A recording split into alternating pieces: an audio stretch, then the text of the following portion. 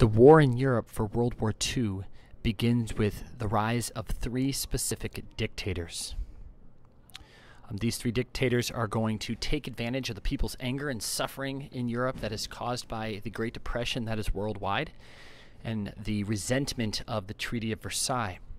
These three dictators include Adolf Hitler from Germany, who is the leader of the Nazi Party, Benito Mussolini in Italy, who is the fascist leader, and there in the middle, represented by the sickle and the hammer, Joseph Stalin from the Soviet Union.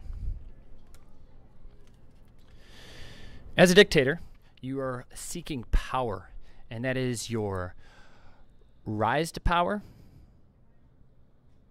your keeping of your power, and the using of your power.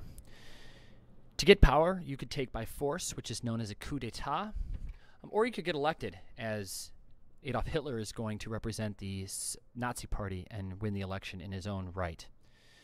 To keep your power, you may form a totalitarian government, which would include to get rid of free press. You may, like Joseph Stalin, send your enemies to labor camps or even kill them outright.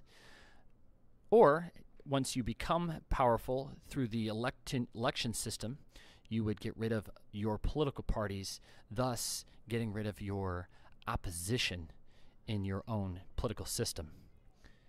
Once you have this power, you use this power for various methods, like taking over other countries. Mussolini is going to take over Ethiopia by force.